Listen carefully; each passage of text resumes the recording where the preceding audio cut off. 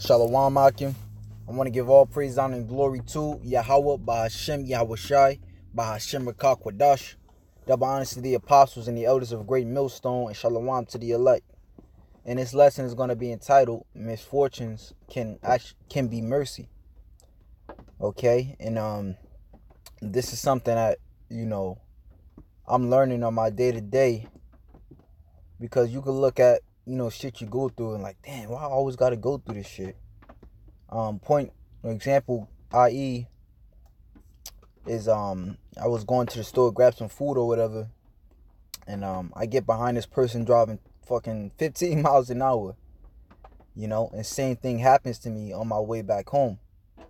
And normally, I'm not gonna lie, I'm still working on that, just getting aggravated, like,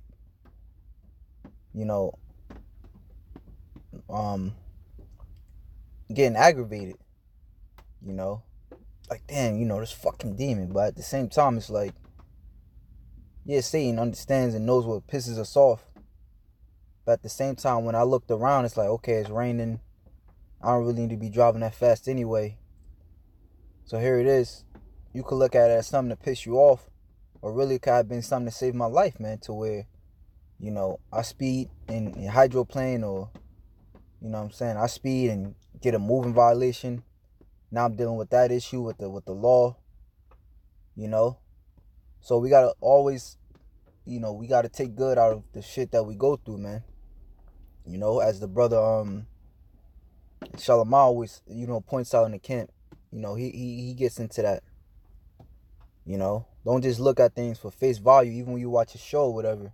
Don't just look at things for face value. You should always, attempt to get something out of it, man. 2 Samuel chapter 16, verse 1. And when David, you know what? Let's see. Yeah, I'll read from the top. 2 Samuel chapter 16, verse 1. And when David was a little past the top of the hill, behold, Ziba, the servants of Mephibosheth, met him with a couple of asses saddled, and upon them 200 leaves of bread, and 100 bunches of raisins, and 100 of summer fruits, and a bottle of wine. And the king said unto Ziba, What meanest thou by these? And Ziba said, The asses be the king's household to ride on, and the bread and summer fruit for the young men to eat, and the wine that which as to be faint in the wilderness may drink. And the king said, Where is thy master's son? And Ziba said unto the king, Behold, he abideth at Jerusalem, for he said, Today shall the house of Israel restore me the kingdom of my father. Then said the king to Ziba, Behold, thine are... Then said the king to Ziba, Behold, thine are all that pertaineth unto Mephibosheth. And Ziba said, I humbly beseech thee that I may find grace in thy sight, my lord, O king. And when King David came to Bahurim, behold, thence came out a man out of the family of the house of Saul, whose name was Shimei, the son of Gera. He came forth and cursed still as he came.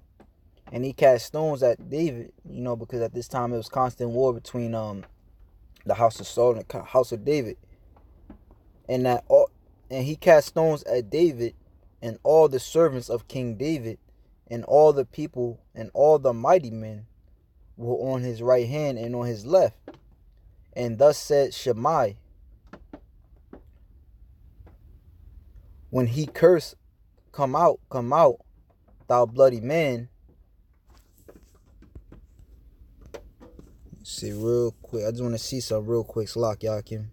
2 Samuel.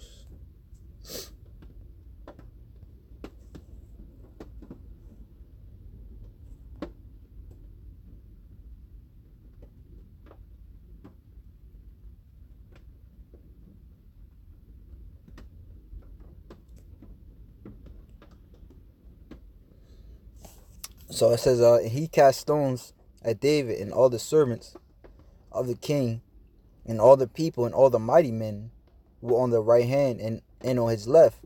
And thus says Shimei, when he cursed, come out, thou bloody man, and thou man of Belial. the Lord have returned upon thee all the blood of the house of Saul, in whose stead thou hast reigned. And the Lord have delivered the kingdom into the hand of Absalom thy son. And behold, thou art taken in thy mischief, because thou art a bloody man. Then said Abishai, the son of Zeruiah, unto the king, Why should this dead dog curse my lord the king? Let me go over, I pray thee, and take off his head. And the king said, What have I to do with you, ye sons of Zeruiah? So let him curse, because Yahweh have cursed him. Curse David. Who shall then say, Wherefore hast thou done so?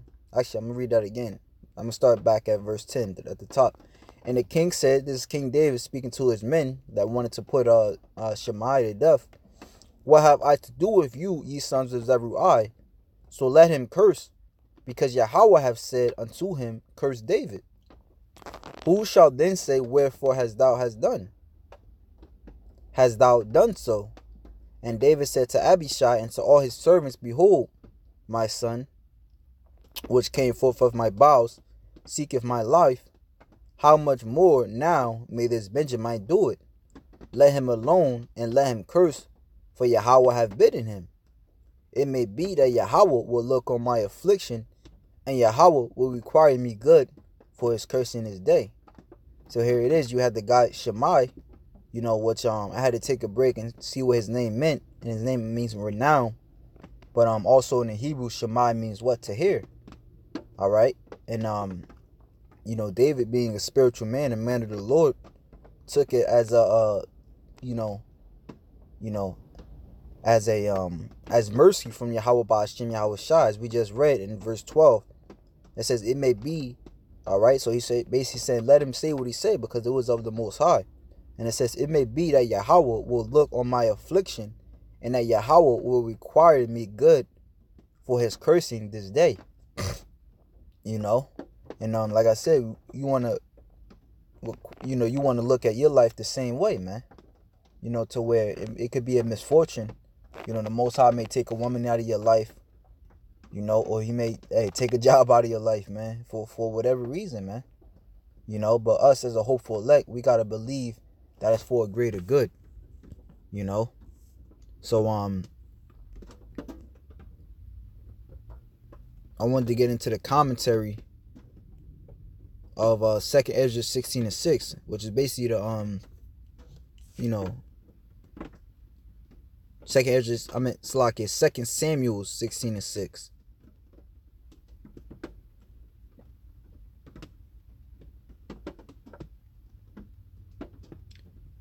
So it says, this is the Matthews Henry's concise commentary, 2 Samuel 16 in verses 5 through 14.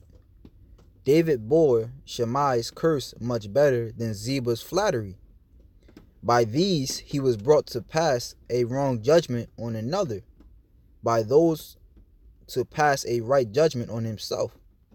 The world's smiles are more dangerous than its frowns. I found this to be a hell of a quote, man.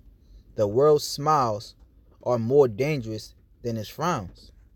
All right, and that's actually a precept. The precepts say, the scriptures say, let me see, Ecclesiastes 7:3.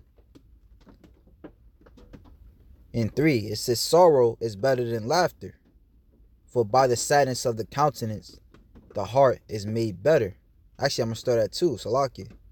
It said, it is better to go to the house of mourning than to the house of feasting, for that is the end of all men, and the living will lay it to heart. Sorrow is better than laughter, for by the sadness of the countenance the heart is made better. The heart of the wise is in the house of mourning, but the heart of fools is in the house of mirth. It is better to go to the rebuke of the wise than for a man to hear the song of fools. All right, and that's a hell of a quote, man. It says, I'm reading once more, the world's smiles are more dangerous than its frowns. Once and again David spared Saul's life, while Saul sought his. But innocence is no defense against malice and falsehood, nor are we to think it strange, if we are charged with that which we have been most careful to keep ourselves from. It is well for us that men are not to be our judges, but he whose judgment is according to truth. See how patient David was under this abuse.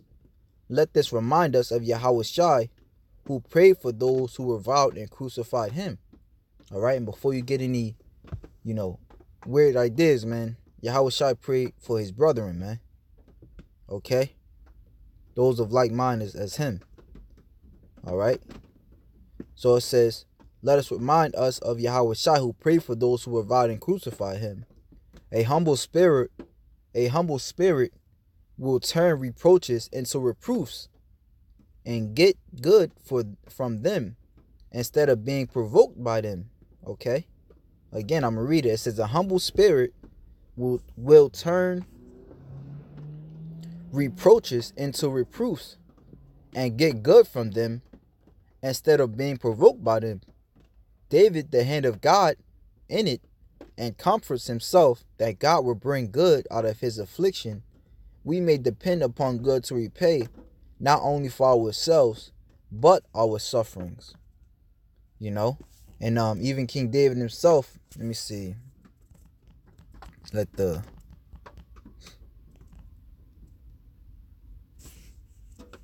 that's not never mind, it's Locky. I think it's something else. All right, but Romans 8 was one of my favorite precepts too. All right, Romans 8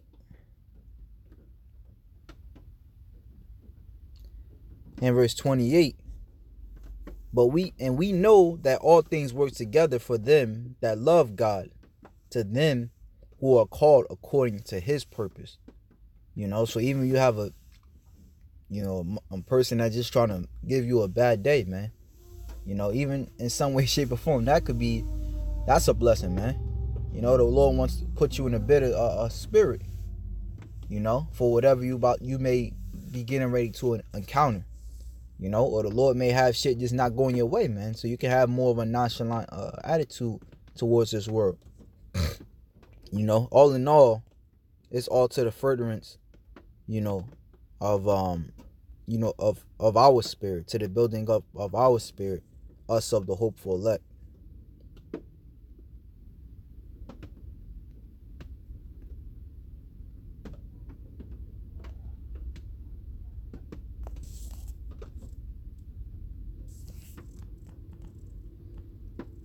So the point was made. Just want to keep it short and sweet, straight to the point, man. Let your misfortunes, all right, which a misfortune, I had to do a quick Google search, basically means so-called bad luck. All right, synonyms, all right, or be adversity, misadventure, mishap, or failure, issues. Let your misfortunes be counted as mercy. So with that, shalom to the elect.